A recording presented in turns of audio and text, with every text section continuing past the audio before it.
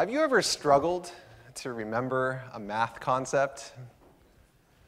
Perhaps you've done all the homework, you've studied, you've read the book, but a key idea just seems to slip from your memory. Well, let me ask another question. For the adults in the audience, I'd like you to think back to your high school days. Can you still recall the quadratic formula from algebra class? The unit circle from trigonometry? The chain rule from calculus? Huh? Well, for the students taking these classes right now, are these ideas ingrained in your memory? Or are they just fading from short-term memory? And for all of us, have we ever been in a learning situation where we found ourselves asking the question, why do I need to learn this? Well, today as we ponder those questions, I'd like to discuss two main points. The power of multidimensional learning and the power of music as a learning and memorization tool. In fact, a little later, I'm going to ask us all to participate in a musical learning experience. And I hope my talk can inspire you to be a bit wary and maybe curious if you ever find yourself asking that question, why do I need to learn this? My name is Michael Bautista, and I'd like to share a little bit about my background to help you get to know me a little bit better. When I was a high school student, I remember looking at the graduation requirements at the time, and I saw that I only needed 2 years of math to graduate from high school. So I ran home and told my parents, I'm going to be done with math after next year. And, well, that plan didn't really work out because I'm now in my 11th year as a high school math teacher. But my path to becoming a math teacher was not linear. In fact, in college, I took math classes out of requirement and eventually turned into interest, but I actually majored in English.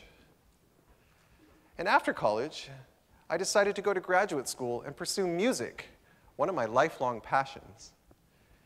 It was several years after graduate school that I decided to earn a teaching credential in math. Now, I've shared this brief bio in many conversations throughout my life, and I often get somewhat puzzled and curious reactions. English, music, math, how did the dots line up? And I'm going to be quite honest with you. There were times when I was going through school that I was a bit perplexed at my own educational choices, especially when I saw some of my friends and relatives who were only studying one thing, and they seemed to have it all figured out. But I just wasn't like that. All I knew was that I love to learn, I love to problem solve, and I love to be creative. And those traits eventually led me to a career as an educator. Well, fast forward into my teaching career, and there was a time when I was teaching pre-calculus. And in pre-calculus, students have a task of learning what's called the unit circle, as you can see from the slide. The unit circle is a fundamental concept of trigonometry. And if you're learning this for the first time, it can seem a bit overwhelming, perhaps daunting. So I jumped in and I taught the logic of the unit circle. I taught how it worked. We played games, we did flashcards, we did colors, and we looked at patterns. And these techniques, they sort of worked. The students would pass the quizzes and do okay, but I noticed something curious. They would forget the material very fast. And I felt like we were in a cycle of learn, forget, learn, forget. And this troubled me as a teacher. I wanted my students to remember the unit circle forever. So one day, I went home and said, I need to rethink my teaching strategies. So I picked up my guitar and said, what if I could create a song about the unit circle? And so I started sketching some ideas, and I brought it back to my class, and the song wasn't finished. I just tested it with them. And something curious happened. I noticed their ears perked up, and they were really paying attention. And these were a group of kids who weren't necessarily very interested in math. And I got a lot of positive feedback from the students that day. And that inspired me. I thought, what if I made this unit circle song into a video that I could have the kids learn ahead of time, and then we could sing it together? So I'd like to share a short clip of this. I forgot the unit circle, radians and degrees. I forgot to study and my A's went down to B's. I forgot the top half goes from 0 out to pi. I forgot it all and that's no lie. Think it goes like pi over 6, pi over 4, pi over 3, pi over 2, 2 pi over 3, 3 pi over 4, 5 pi over 6 pi. A radian's an angle and a radius is a line, and if you study every day you'll do just fine.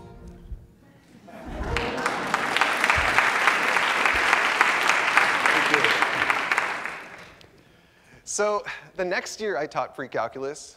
Before diving in to the mathematical logic behind this, I just assigned the video to my students. And I think I assigned it on a Monday and said, be prepared to sing this in class on Friday. Something magical happened. When Friday came around, I brought my guitar to the class, and I could hear students singing the lyrics as they were coming into the classroom. And in class, we formed a circle. We had a fake campfire in the center of the room. And we sang several rounds of this song. And the majority of the students had the song memorized, which meant they had the unit circle memorized, which is exactly what I wanted them to do. And even the quiet kids, I could see them starting to open up and start to catch on. And that's when I knew I really wanted to use more music in my math classes as a teaching tool. Now, using music as a teaching tool, it's not a novel idea. I mean, we do this in preschool and elementary school, and it works like magic. For example, if I were to ask you right now to memorize a set of 26 symbols and recite them back to me, that task would seem painful and perhaps strenuous. But our children do this with the alphabet song before they even learn how to speak and before they have a full understanding of what the alphabet really means. So, could there be more opportunities for music in the higher grades in our classes? Well, I remember in my teaching credential program learning about something called Howard Gardner's theory of multiple intelligences. Howard Gardner is an American psychologist and Harvard professor, and he suggests that we can strengthen our learning of a topic by targeting different modes of learning. And as you can see from the slide, music is one of those modes of learning. So I'm going to ask the question again for us to ponder. Could there be more opportunities for us to have musical learning experiences in classes in the higher grades? So I'd now like to take a little detour and introduce you to somebody very special to me.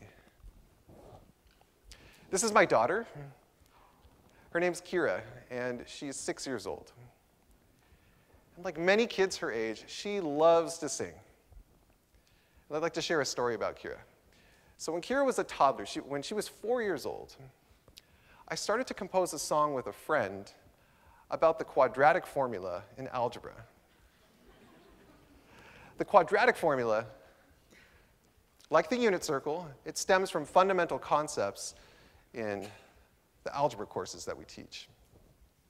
So I would strum the song around the house on my guitar and be singing the lyrics, and Kira would be minding her own business, just playing with her toys.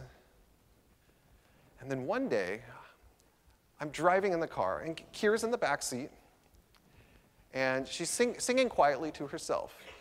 The farmer and the dell, the farmer and the dell. And out of the blue, note for note, word for word, she sings, x equals negative b plus or minus the square root of b squared minus 4ac all over 2a.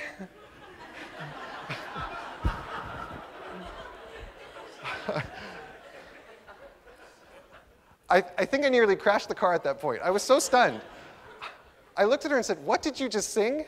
And can you do that again?" And she could. And I knew I had to capture this for our memories. So I recruited Kira to become my production assistant. And we put together this video about the quadratic formula. I'll show you a clip. All over 2a, x equals negative b, plus or minus the square root of b squared minus 4ac. All over 2a, and this gives you 1 or 2. Real solutions are 2, imaginary solutions 1 or 2. Real solutions 2, imaginary roots. You can factor or complete the square or graph the parabola if you dare, or just use the quadratic formula. Let's solve a problem.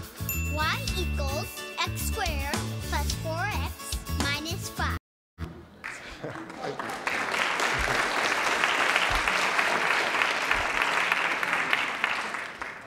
So, as I mentioned, Kira's 6 years old now. She's in first grade. She doesn't understand what the mathematical meaning behind the quadratic formula is, but she can learn a song, and the song helped her remember that equation. And interestingly, this hasn't been a one-time occurrence for Kira. Since writing the quadratic formula song, I've been on a quest to write calculus jingles. And Kira surprises me every time. She learns them all. And please don't get me wrong. I'm not saying that learning a song is a substitute for all the hard work and analysis and deep thought that we do in our math classes. That is that's necessary. But what I am saying is if music can help a child learn these high-level equations, then our high school students could surely find this helpful. So, as I mentioned at the beginning of my talk, I'd like us to try to learn some math. But I'm not going to give you a math lecture. I'm not going to ask you to open a textbook. And there's not going to be a quiz. But what we are going to try is I'm all going to ask you to sing. I think I see a few people in the back getting nervous. Whoa, look at the time. Got to go. But we are going to use our voices to access the musical part of our minds. And like Kira, I'm going to have us all try to learn the quadratic formula. And disclaimer, I don't consider myself to be a singer. But like I said, we're going to use our voice to access the musical part of our minds.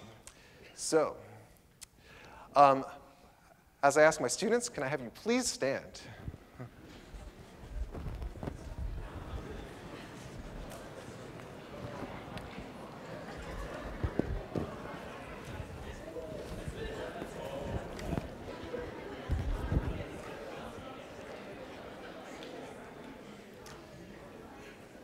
Now, if it's been a while since you've taken algebra and you don't remember this, that's okay. We're just going to prime our minds with an idea.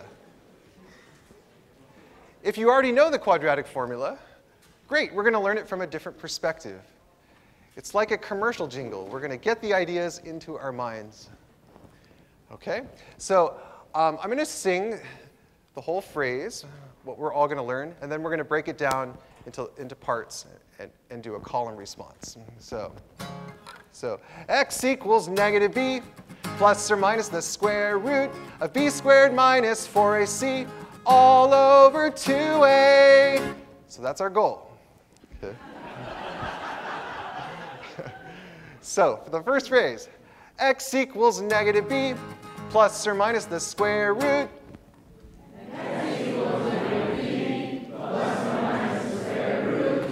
Excellent. Let's do it again. X equals negative b plus or minus the square root. Just you. X equals negative b plus or minus the square root. Perfect. We'll do the second half of b squared minus 4ac all over 2a. B squared minus 4ac all over 2a. Perfect. Let's do that again. Of b squared minus 4ac all over 2a. B squared minus 4ac all over 2a. You guys are too good. All right. Let's try the whole thing. 1, 2. x equals negative b plus or minus the square root of b squared minus 4ac all over 2a. Again, x equals negative b plus or minus the square root of b squared minus 4ac all over 2a. Just you.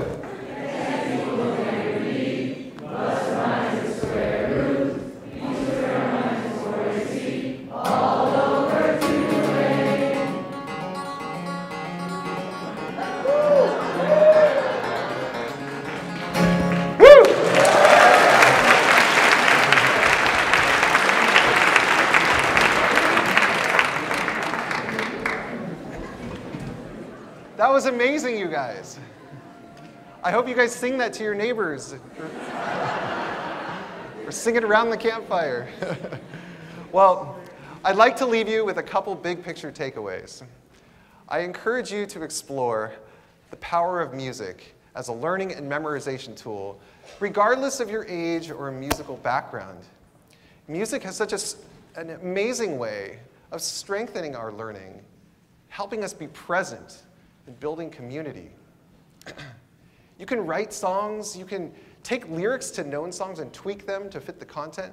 Or if you're a teacher, just play music in your classroom of different styles to change up the energy in the room. Sometimes the concepts we learn just need to be spiced up with a bit of rhythm and melody. And if you're ever in a learning situation and you find yourself asking the age-old question, why do I need to learn this? Please be wary and curious. I know as a student, I used to ask that question all the time. And I didn't see how English, music, and math would eventually help me in countless ways, especially as a teacher. I never knew that I'd be able to combine the poetry of English with equations of math and melodies of music. I didn't see that connection until several years after I finished school. So please don't limit your learning. You don't have to be one thing. In fact, you never know when all the knowledge, experience, and education from your life will someday strike a chord for you and blend together in harmony. Thank you.